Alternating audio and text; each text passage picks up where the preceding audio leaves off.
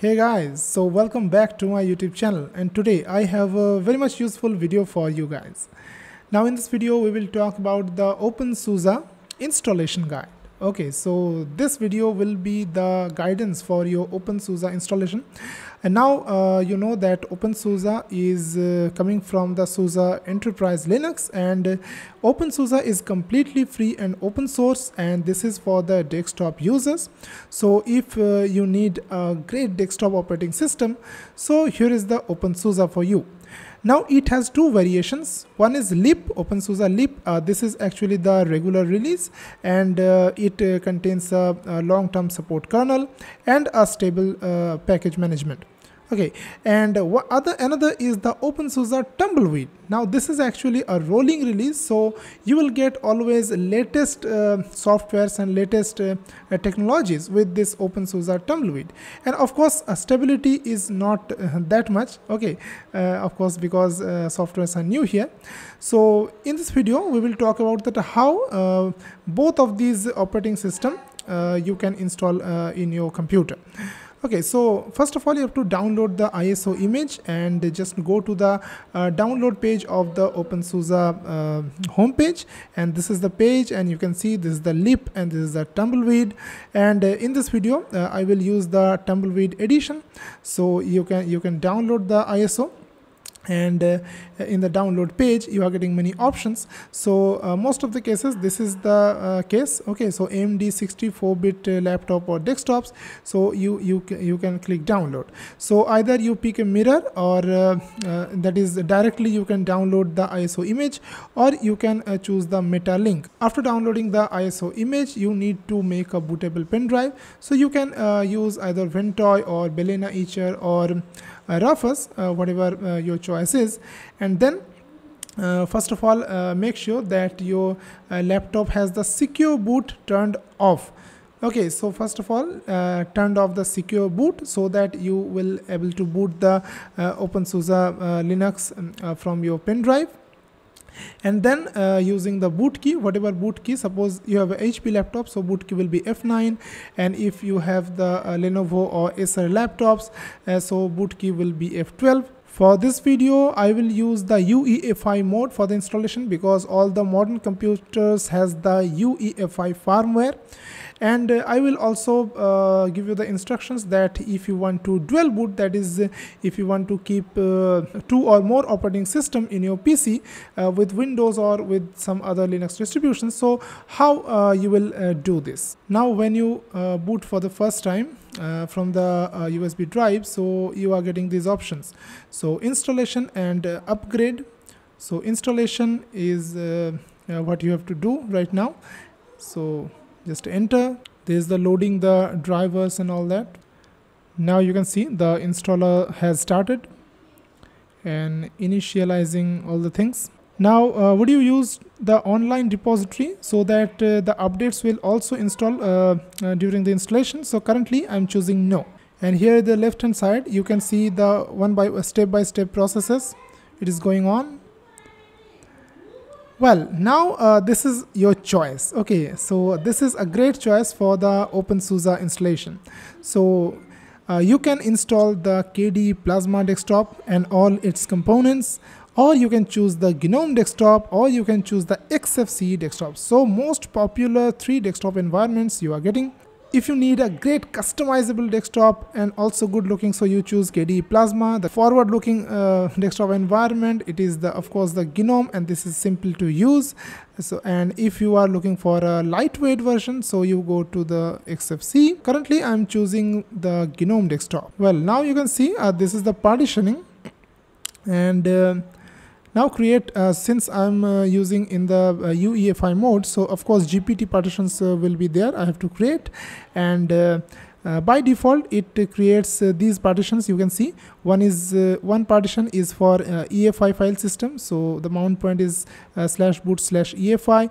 This is of course in VFAT format and 512 MB in size, and another is the BTRFS root file system, and another is for the swap partition.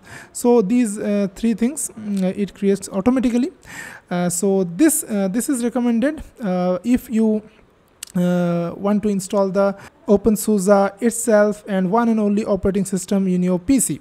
But if you have already some operating system and you want to dual booting, okay, so you need to do the manual partitioning. So expert partitioner. Okay, so start with existing partitions. This is, I think, for the manual partitioning. Yes, and you can see this is my, because I am testing in the virtual box for the recording purposes, and here is the 31 GB space I have allocated. So you can create partition. Okay, so you can see this is the add partition. Okay, so custom size, suppose I'm giving 25 GB. Okay, next, and this is, I will install the operating system in it, and you can see this is the default file system BTRFS, but also you can use the ext4 for the root partition.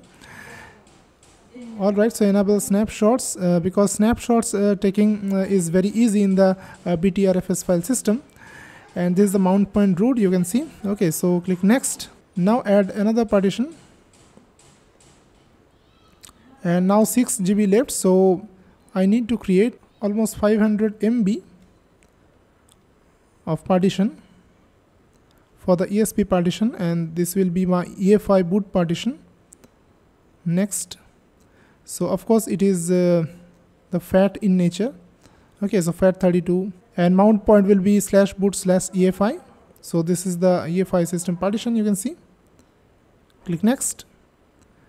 And the third partition, well, of course, the 5 GB of size left, and the third partition will be my Linux swap partition. So choose swap. And you can see this is the swap partition. So partitioning is amazing in the OpenSuse Linux, and I really like this interface, and this is amazing. Also, you can see the release notes of the OpenSuse release.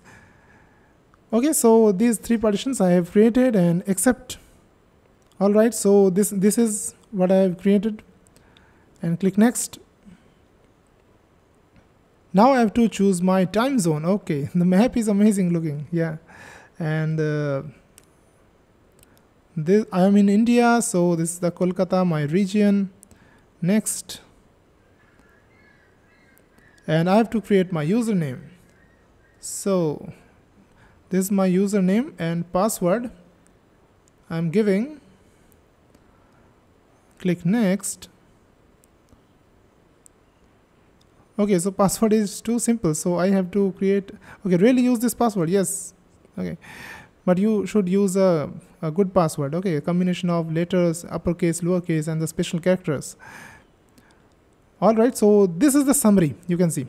Right, very nice summary it is giving. So GNOME desktop you are installing, and of course you can later install also the KDE desktop, no problem with that. So all this information, and before the installation process you must check all these information, and these are correct and you accept it. Okay, so if you need dual booting, special instruction for you that you should have an empty drive, and in the empty drive you have to create these 3 partitions what I have created now, and then you have to install that. But if you have already some VFAT or FAT32 file system for the UEFI partition, then don't delete it. Okay, just assign the mount point /boot/UEFI, but don't delete that partition, because that may contain the bootloader of some other operating system, so that will be deleted, and you may face some problem. Okay, some boot related issues, so remember that. Okay, so now install and confirm installation. So confirm.